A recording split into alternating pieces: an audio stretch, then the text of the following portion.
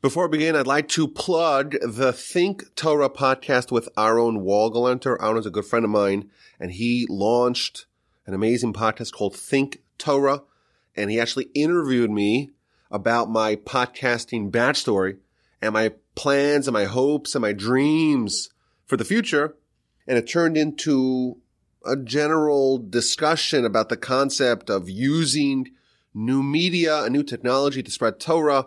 We discussed at length my philosophies on these issues. It got a little spicy as well. It was a very fun, lively, engaging conversation.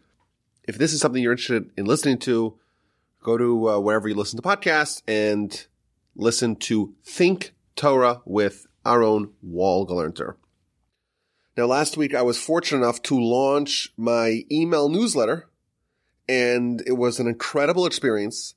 The feedback that I got was absolutely tremendous, and I really appreciate all of y'all who read it and who were kind enough to send me your thoughts about it.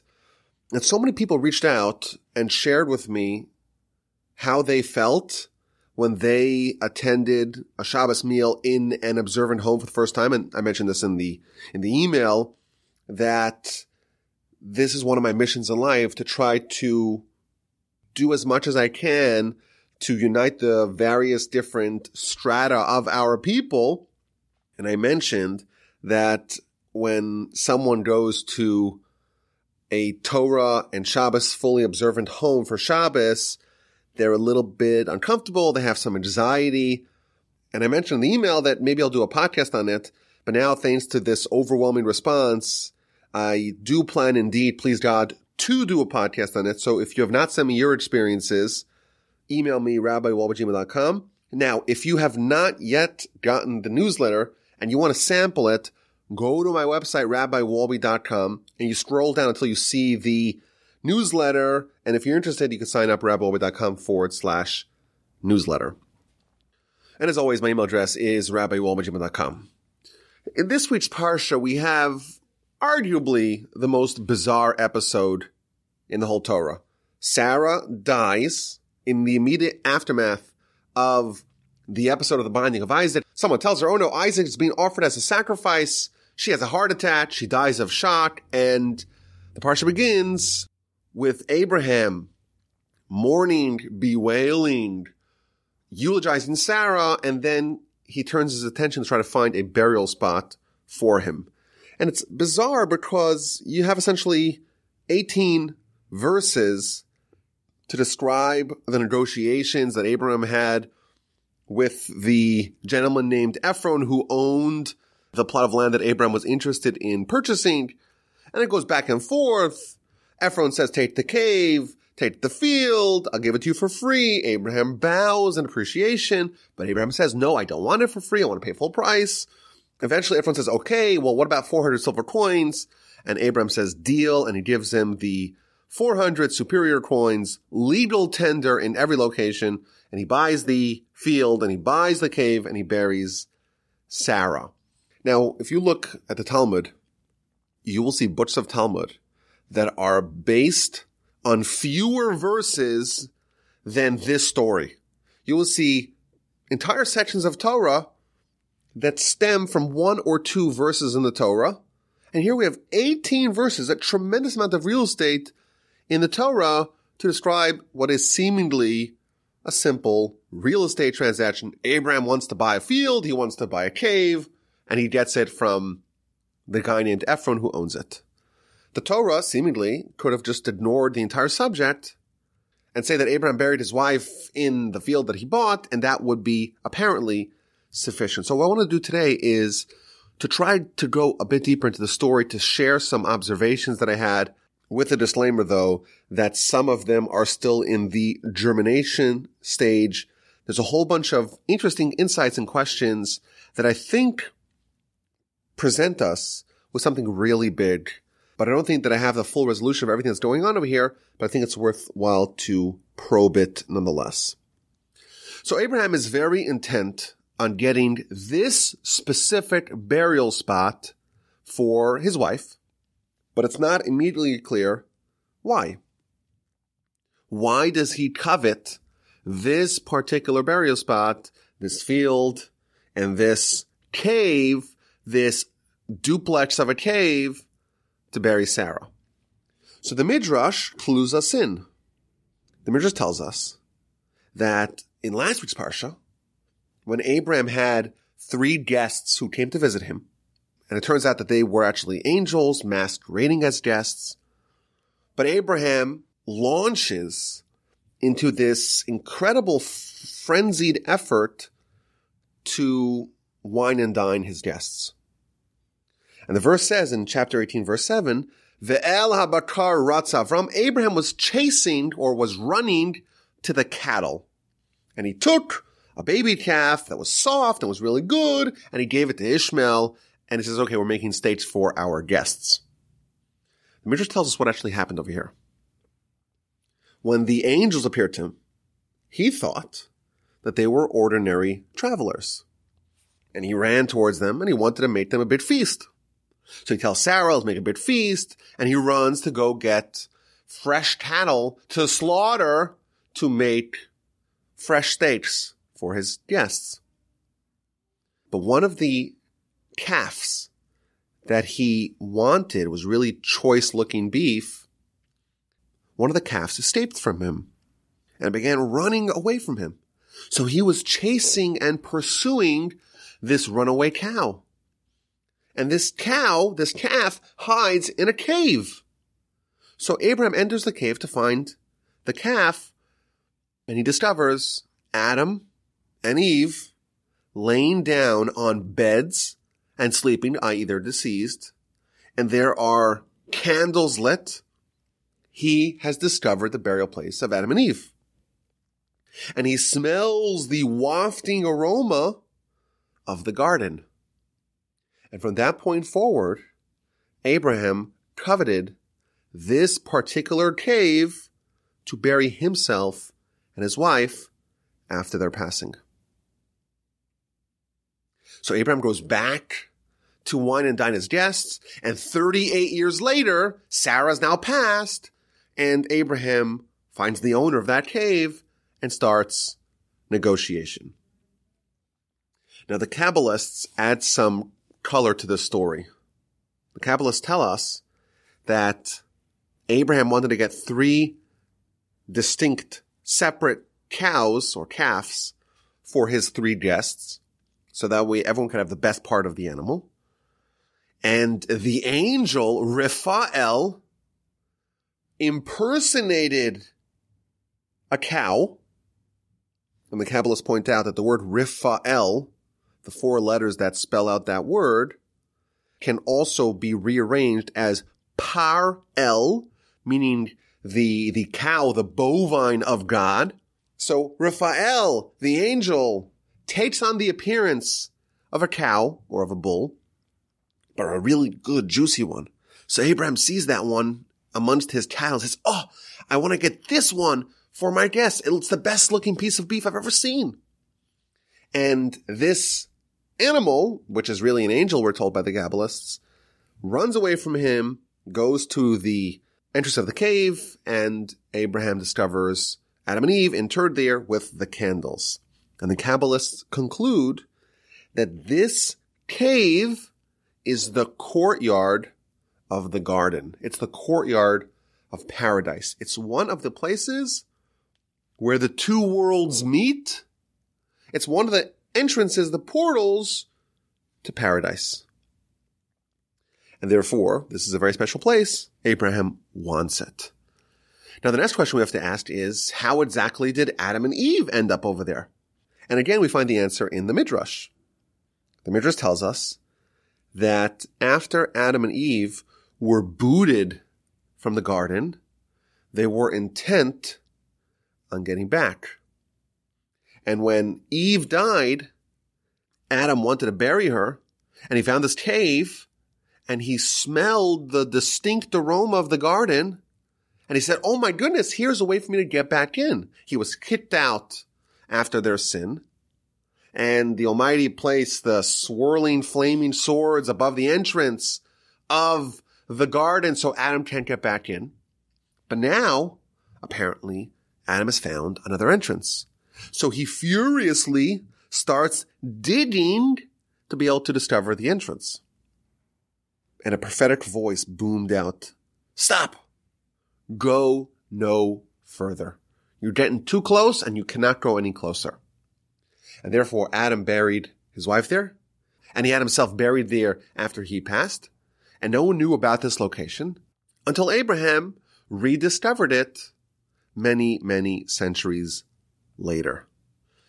So this backstory of this cave, it obviously makes the Torah's treatment of this cave, it makes it a little bit more clear. This is not some ordinary cave. This is where Adam and Eve are buried, and this is one of the portals to paradise. But there's more.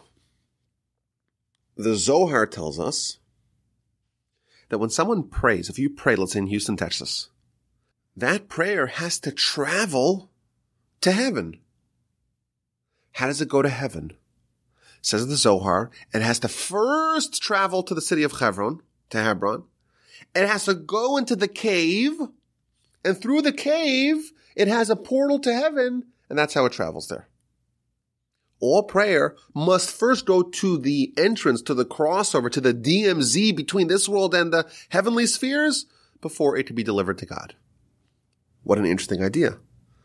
The Kabbalists add that normally when someone goes to paradise, there's the lower garden and then there's the upper garden. And normally someone has to spend some time in the lower garden before they can ascend to the upper garden. But there's a shortcut. There's a way to bypass the whole process. And anyone who is buried in the cave of the Patriarchs, in the cave of Machpelah, is able to bypass the entire bureaucratic process of spending time in the lower garden, in the lower paradise, and could go straight up to the highest level. Almost like the VIP tickets in Disneyland. You could bypass the line. So this is really interesting. And I think this raises some questions. This cave is a portal to heaven. This is where the prayers have to go. And what's interesting, maybe this is a question. In a few weeks, we're going to read about Jacob. He is escaping from his brother, who wants to kill him, his twin brother. And he has a very dramatic experience on Mount Moriah, where he has a dream, and there's a ladder, and there's angels going up the ladder, and there's angels coming down the ladder.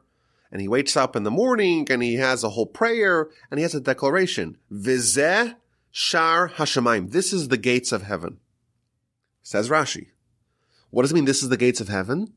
This is the place where prayer ascends heavenwardly.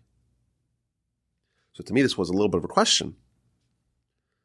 How could we be told that the prayer has to travel to Hebron, to the cave of the Patriarchs, to go to heaven, when we're told also a very different place in Jerusalem, on Mount Moriah, on Temple Mount, that's where the prayer ascends to heaven. Which one is it? So my dear brother-in-law that I mention all the time here, Shmuley Botnick, tells me that apparently there are at least 2 entrances to heaven, or 2 portals, 2 places in this world where there is a touch point between this world and the next world. And the word Chevron, or Hebron, if you rearrange the letters of Chevron, you have the word Churban, which means destruction. And we know Temple Mount, that is when there's no destruction, there's a temple there. And that is a direct connection between the 2 worlds. That's what the temple's all about. Maybe Hebron is like the back entrance when the front entrance is closed and you want to sneak in nonetheless. When there is Churban, when there's destruction, Temple Mount is no longer, it's blockaded. There's no longer a way to get through there. Maybe you could use the circuitous route, the back entrance, to still connect to heaven, which is a really interesting idea. And consequently, if you kind of zoom out a little bit, there's a juxtaposition between the 2 entrances. The very last event in last week's Parsha was, of course, the binding of Isaac, which happened on Mount Moriah, which is one of the entrances. And the first event in this week's Parsha is the other entrance, namely that of the cave of the Patriarchs. So again, what this means, this is still being developed. But here's another interesting idea. If we're saying that the cave of the Patriarchs is a portal to heaven, well, who purchases it? Abraham purchases it. Abraham buys it from Ephron. And Abraham is interred there. He's buried there, together with his wife Sarah, eventually Isaac and Rebekah, and Jacob and his first wife, Leah. 8 people, 4 couples buried there. But who bought it? Abraham bought it. So Abraham, you would say, is the nominal owner of this cave, of this choke point between the two worlds. So here's the idea that I had. There's an astonishing midrash. In a few weeks we'll read about it. And as an aside, I have a particular affinity for this midrash because at my oldest son Akiva's bris, 12 and a half years ago, he's almost bar mitzvah now, which is kind of crazy. But I spoke by my son's bris, and I quoted this midrash. And listen to what the midrash says. The midrash tells us that in the beginning of last week's Parsha, Abraham is sitting at the entrance of the tent. And it's the hottest day of the year. It's boiling hot. Scorching heat. Rashi says, God took out the sun from its sheath and made it the hottest day of the year. Hottest day ever. Says the midrash. Abraham is sitting at the entrance and it's really, really hot. Says the midrash, in the future, Abraham is going to sit at another entrance of someplace that's very hot, namely Gehenom, namely purgatory. And he's going to be the gatekeeper of hell. And every person that's a good candidate to go into hell, Abraham's going to save them if they are circumcised. The circumcision is the covenant of Abraham. And Abraham, because he's going to be the gatekeeper of purgatory, if someone is part of his covenant, someone's part of his select fraternity, if someone is circumcised, he's not going to allow them in. But what if, says the Midrash, there's someone who's such a terrible sinner, does so many sins, and they really need to be cleansed. They really need to go through some sort of process where their soul is polished and shined. But they're circumcised. So what happens? Says the Midrash. They remove a foreskin from a baby who died before they were circumcised, and they slap it on the guy who really needs to go spend some time in purgatory, and then he could enter. But if someone is circumcised, there's no way. Abraham won't let it. This is just an astonishing, very dramatic, very vivid midrash. And during my speech that I made by my son Akiva's bris, I talked about the power of the covenant of Abraham. What does this mean? Like just this minor surgery that we do to Jewish boys at 8 days old, that makes them part of this very select club that has eternal consequences. That was the subject then. But it occurred to me that now Abraham is buying the cave, which we discovered is the entrance to paradise. So Abraham's the gatekeeper both of paradise and of purgatory. Abraham's the double gatekeeper. He sits by the door of both heaven and hell. What an interesting idea. What an interesting observation. Again, this is almost like half-baked, but this is something that we have to figure out. What does this mean about Abraham? And here's another thought. Who is the current owner of the cave in the field? It's a guy named Ephron. Well, what do we know about Ephron? We know very little about him. His only appearance in the Torah is in this episode. But he is mentioned once in the Talmud. The Talmud of the book of Bava Metzia, page 87a, says the following. Listen to this. it again goes back to the beginning of last week's Parsha. Abraham has his 3 guests. And he says, I want you to come stay with me. I'm going to feed you. And he tells him, this is in chapter 18, verse 7, I will give you a piece of bread. That's what he promised the 3 guests, which of course we know were angels. So he promised some bread. But what does he actually deliver? He runs and delivers steak and 3 different animals for the 3 guests. Says the Talmud, from this we learn that the tzaddikim, the righteous, they say a little, but they do a lot. Abraham is the poster child. He's the archetype. He's the paragon of someone who under-promises, but over-delivers. He only promises a piece of bread, delivers 3 cows, lots of steak, a tremendous feast. Continues the Talmud. Who is the opposite? Who is the anti-Abraham? Who over-promises, but under-delivers? Says the Talmud. The wicked. They say a lot, big talkers, but even a little they don't do. And how do we know this? From Ephron. Ephron promises, oh, I love you, Abraham. I want to give it to you for free. He promises big.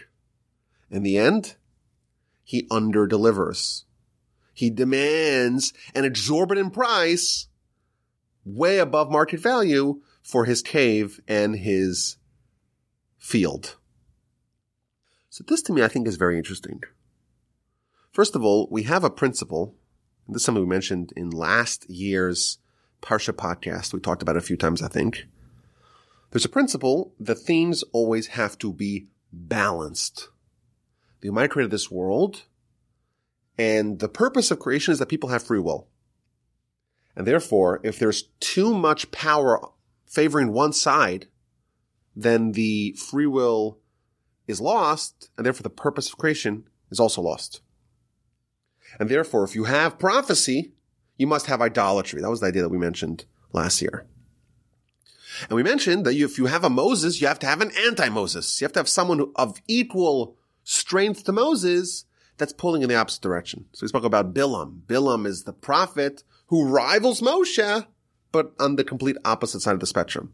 And that way, when you are strung between these 2 great people, you have Moshe pulling you to righteousness and holiness, and you have Bilam pulling you to the opposite direction, and it's equal.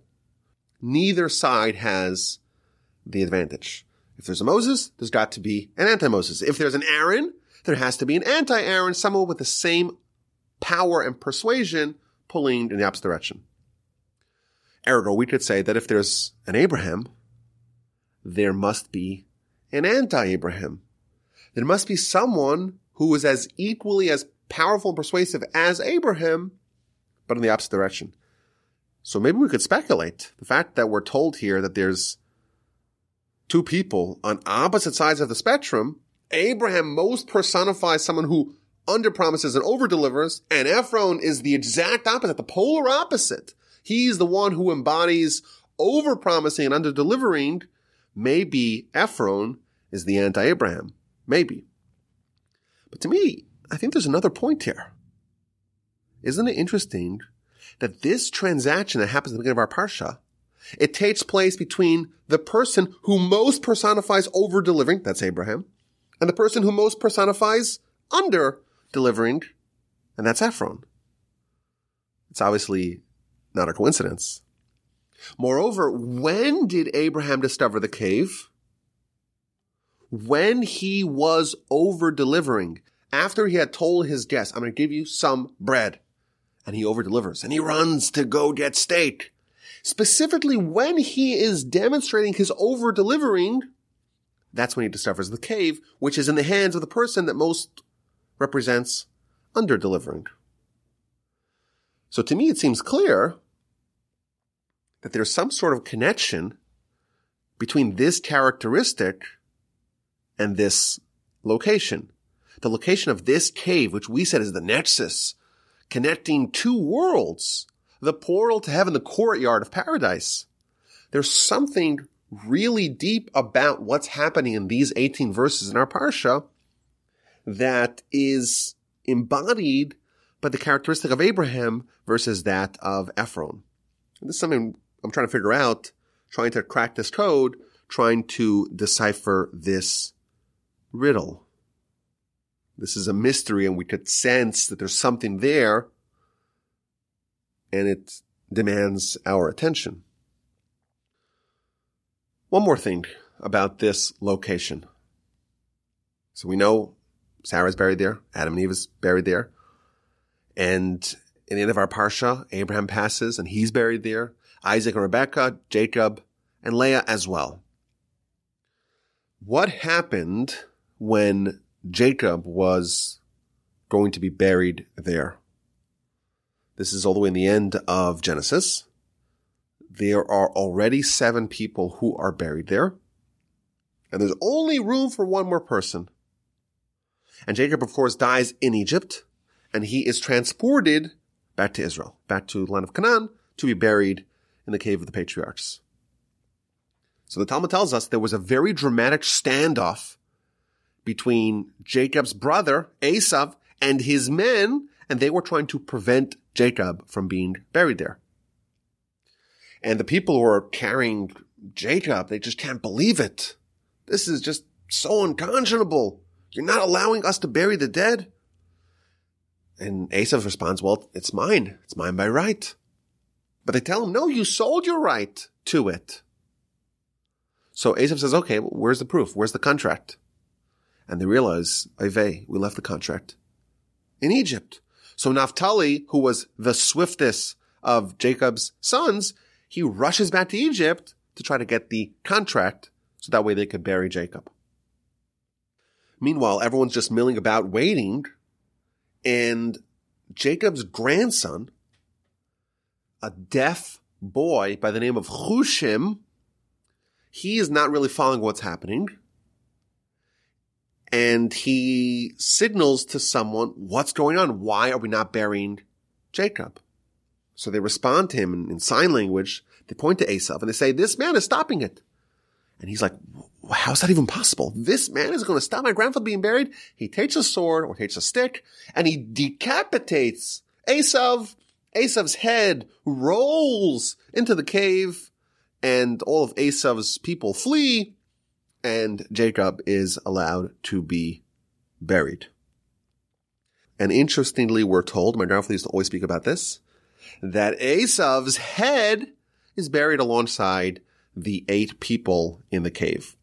My grandfather used to always say that what this tells us, of course, Esav we're going to meet in next week's Parsha, but this tells us that Esav, in his head, if you just divorce the rest of his body, in his head, he was equivalent to Abraham, Isaac, and Jacob.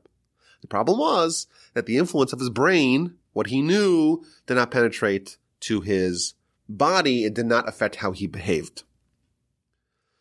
But our sages tell us something very deep about this episode of the burial of Jacob.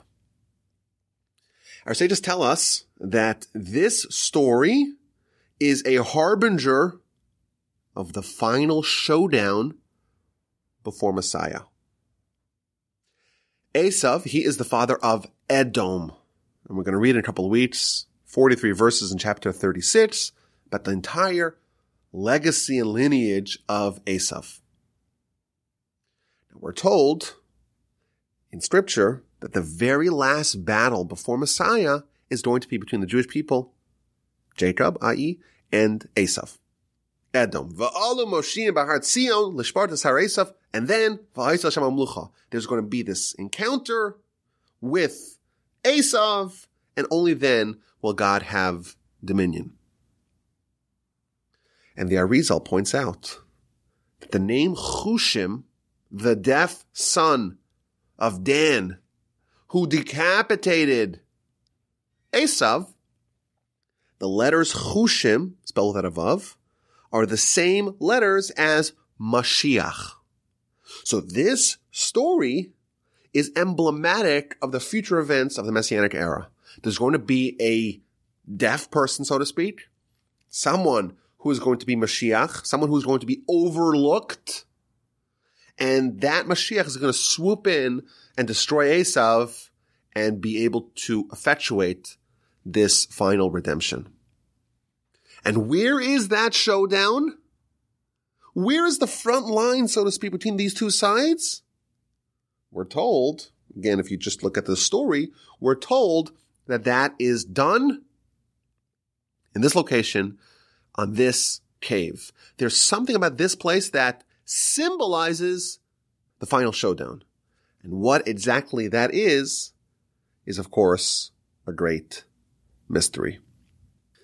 Now, I feel like this podcast might be a little bit underwhelming because I'm asking more questions, sharing more observations, and not really giving resolutions.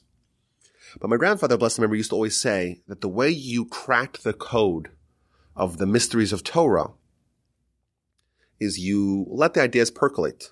You, so to speak, marinate within the ideas. You ruminate over something, you cogitate over it, and eventually it will click. But I think for sure there's a very powerful takeaway. You read this story simply, and it's again just a real estate transaction between two people. And you kind of wonder, what's this big hullabaloo about this purchase of the field and the cave, the burial spot, whole negotiations back and forth? Why is it significant? And I think we know now that there's something really deep and really profound going on over here. Okay, even though this entire podcast has been like a long, extended A&Q, I want to have a designated A&Q along these lines. So here's question number 1. This field is very powerful. It's the field in the cave where Adam and Eve are buried. It's the portal to heaven. And who owns it? Some wicked person, we're told, named Ephron, who's the polar opposite of Abraham. Yet he owns this very cherished, very powerful field and cave. How did the worst guy, the person who most embodies over-promising and under-delivering, how did he end up with the choicest, most precious, most cherished land? Question number 1. Question number 2, again, this is along the same lines. There is an interesting midrash. The midrash tells us that there are 3 instances in Scripture where there is a purchase of real estate. Namely, the cave, the story of our Parsha. In a few weeks, we're going to read about the purchase of the suburbs of Shechem. Remember that city? The suburbs of Shechem was purchased by Jacob, and that is where Joseph is buried. And finally, King David buys Temple Mount and Jerusalem from a guy named Arnon. Says the Midrash, there are 3 places that are ours, and our claim to it cannot be disputed by the Gentiles because we purchased it. We paid money for it. And the question is, what is the significance of these 3 places that they need to be purchased, these 3 places specifically, the cave of our Parsha, Temple Mount, and the burial place of Joseph? Why are these 3 places that need to be purchased with money in order to dispel any questions on our ownership of them? Okay, let's go to last week's question. Last week, if you remember, we asked the question, the A&Q of last week, Parshas Vayera, was in the run-up to the binding of Isaac. God tells Abram, Kach na, please take your son, offer him as a sacrifice. And Rashi quotes from the Talmud in the book of Sanhedrin that the word na means please. God is pleading from Abraham because you know what? If you fail, then the first ones, or at least people will say that the first ones had no substance. And the question is why? Why, if someone does 90% of a job, it's still pretty good. Why would Abraham, in the event that he would fail at this last test, why would that negate all the triumphs that he did previously? So again, I got a bunch of answers from the amazing listeners of the Parsha podcast. Again, the best listeners of any podcast in the world, in my opinion. And I would say they fell into 2 broad categories. Some of the answers highlighted the fact that this is the only test that involves Abraham and his successor, Isaac. All the previous tests were for Abraham and Abraham alone. And Abraham, of course, is a great person. He's the founder of monotheism, the founder of this movement. But there's a big difference between a movement and an eternal nation. If Isaac is not on board, if Isaac is not the successor, the heir to Abraham, who could fully hold his own with Abraham, then it's going to die. Our nation is built, of course, on Abraham, but on the triumvirate of Abraham, Isaac, and Jacob. If any one of them are not part of this, then we have nothing really. These 10 tests are more about just Abraham excelling. This is the building blocks of our people. And this is the one that brings in Isaac. This is the one that determines the continuity of what Abraham built. And therefore, this one is super important, because if we don't have this one, all we have is a great individual, but really it's nothing because it does not endure. Very powerful insight. A bunch of listeners had a similar kind of answer where they said that yes, it is all or nothing. When Abraham passed his last trial, his last test, it was sort of like an exit exam, one of the listeners wrote. You know, a doctor has to pass their boards, a lawyer has to pass the bar.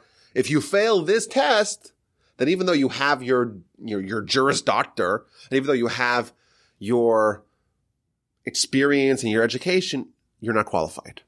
Which I thought was interesting.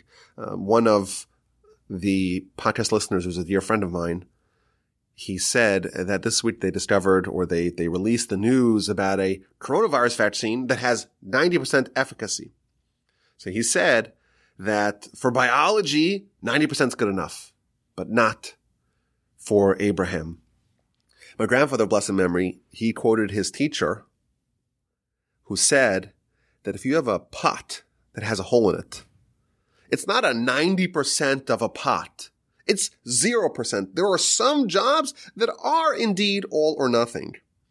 If you get onto a plane and your destination is, let's say, New York City, and they land you somewhere, I don't know, in Washington, D.C., you want a full refund. You don't say, hey, they got me 90% of my destination. I'll only pay 90%. No. The job to be done here is 100%. And it's all or nothing. If you don't get me to my destination, you haven't done your job. And it's not even like a 90% success. It's 0. And maybe we can broaden this idea. The first test of Abraham, at least the first one that's mentioned in Scripture, is where he's told, Lech lecha, go for yourself. In the last test of Abraham, the test of the binding of Isaac, it also begins, take your son, v'lech lecha, and go. And the fact that the Torah, God is still using the same verbiage, maybe that suggests this is really one continuous test with 10 parts. And the test is there to determine, will Abraham actualize his mission, his life purpose?